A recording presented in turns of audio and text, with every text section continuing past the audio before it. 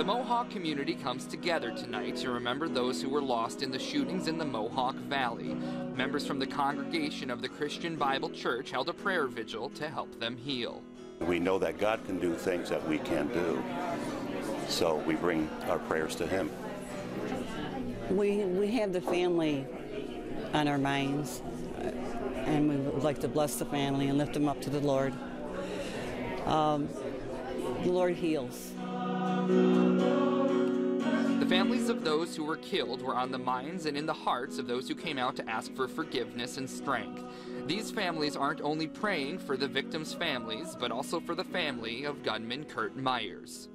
Jesus Christ died on the cross for everyone, and sin is sin. Michael Ranciere was one of the victims in yesterday's shootings. He was killed in the shooting at the barber shop in Mohawk, and his congregation remembered him as a great man.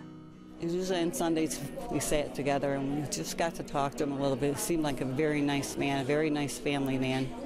He was a gentle guy, but very vividly he knew Christ. This congregation comes together to ask for help when no one can make sense of a senseless act.